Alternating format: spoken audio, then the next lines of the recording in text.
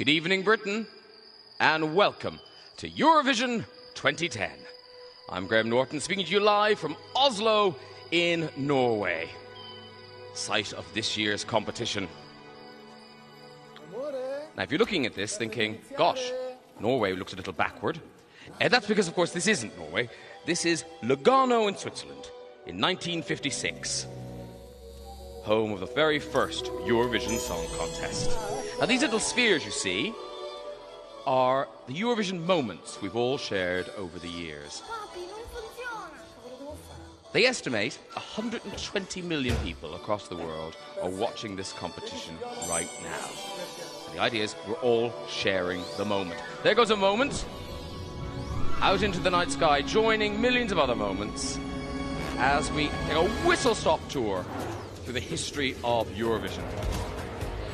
First song you hear, Sandy Shaw, winning for Britain for the very first time in 1967. Big Ben. Right in 1974. What won that year, I wonder? Yes, ABBA. Waterloo. Nice moustache.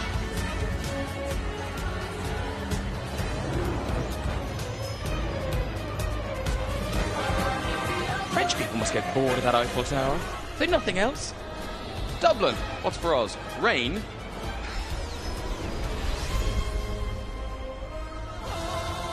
Leandros.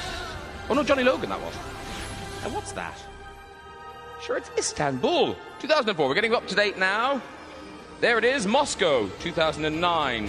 Scene of last year's Moscow, or Eurovision. It's early for that, I'd have thought.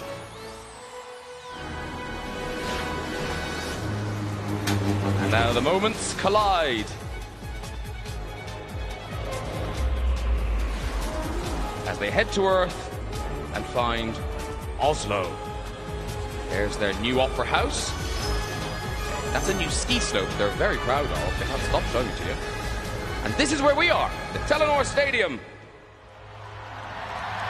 18,000 people in here tonight, all eager to see 25 countries competing. Somewhere in that crowd was a member of the Norwegian royal family. We're not sure who. We don't think it's a king or queen.